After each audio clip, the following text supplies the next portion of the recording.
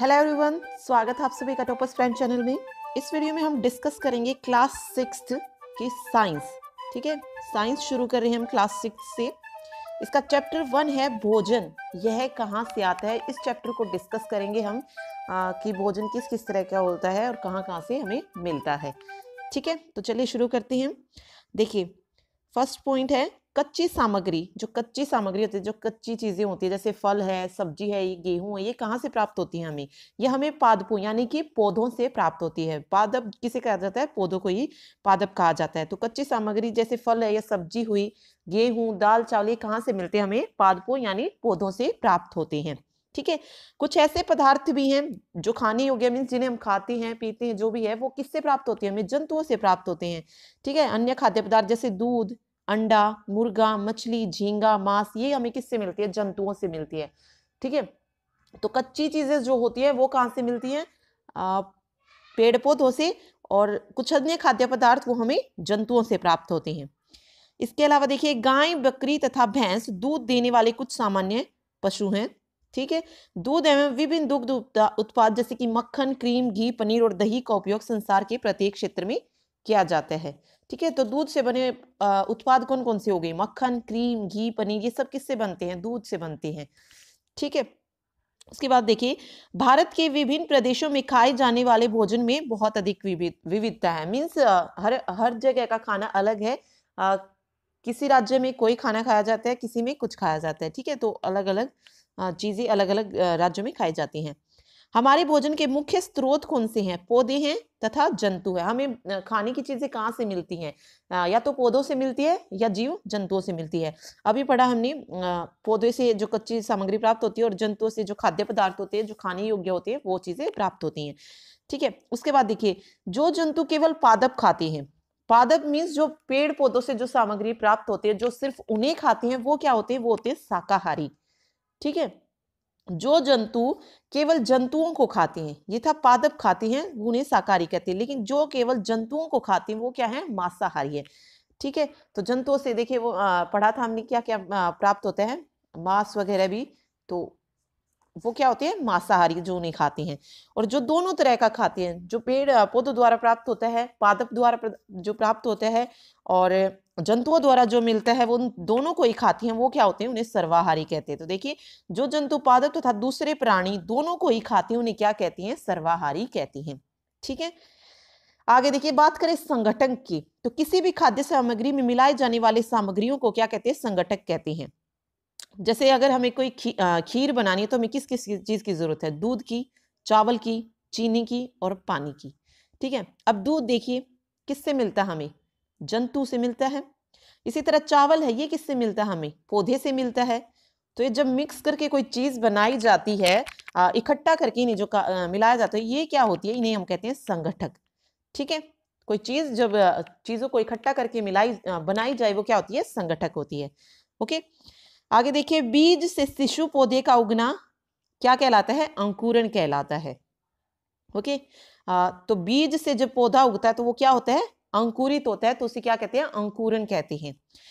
Next देखिए, मधुमक्खियों द्वारा इकट्ठा की गई फूलों के मीठे रस को मकरंद कहते हैं, जो बाद में क्या बन जाता है? शहद बन जाता है। देखिए, इंपॉर्टेंट क्वेश्चन बन सकता है यहाँ से। मधुमक्खियों द्वारा इकट्ठा की गई फूलों के मीठे रस को क्या कहते हैं? मकरंद, या ऑप्शन में वो नेक्टर भी डाल सकते हैं, तो दोनों याद रखिए, मकरंद या नेक्टर कहते हैं, जो बाद में क्या बनता है? शहद बन जाता है।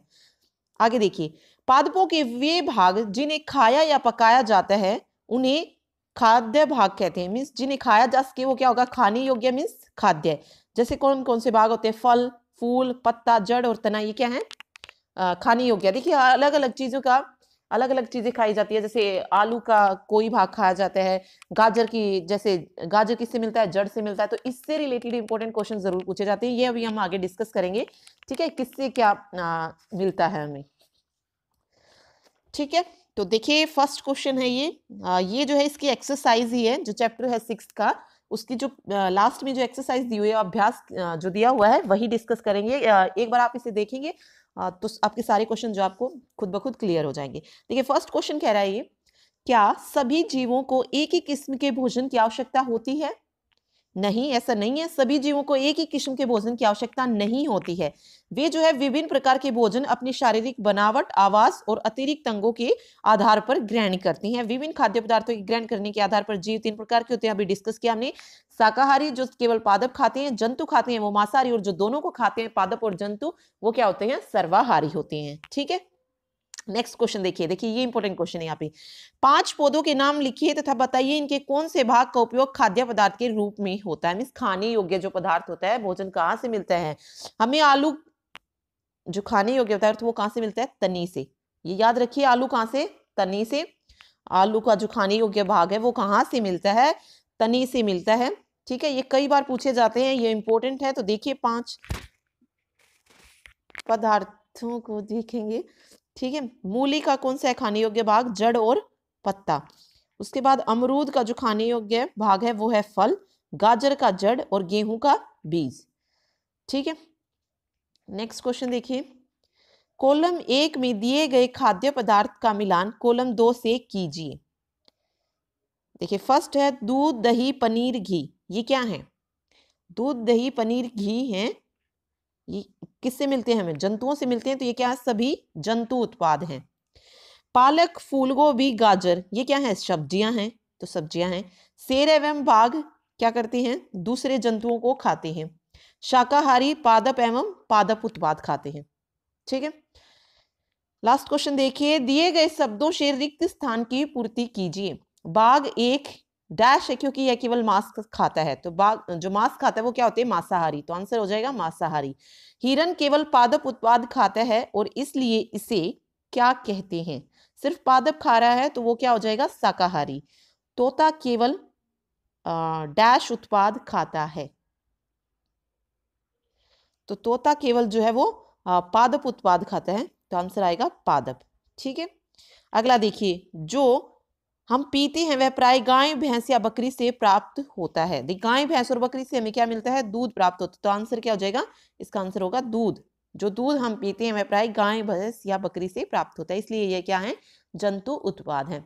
हमें चीनी किससे मिलती है, चीनी मिलती है हमें गन्ने से। ठीक है, तो ये था 6th क्लास का चैप्टर 1 भोजन कहाँ से मिलता है। नेक्स्ट वीडियो में हम चैप्टर 2 डिस्कस करेंगे, भोजन के घटक, कार्बोहाइड्रेट, वसा, प्रोटीन, इन सभी के बारे में डिस्कस करेंगे। Okay, thank you so much.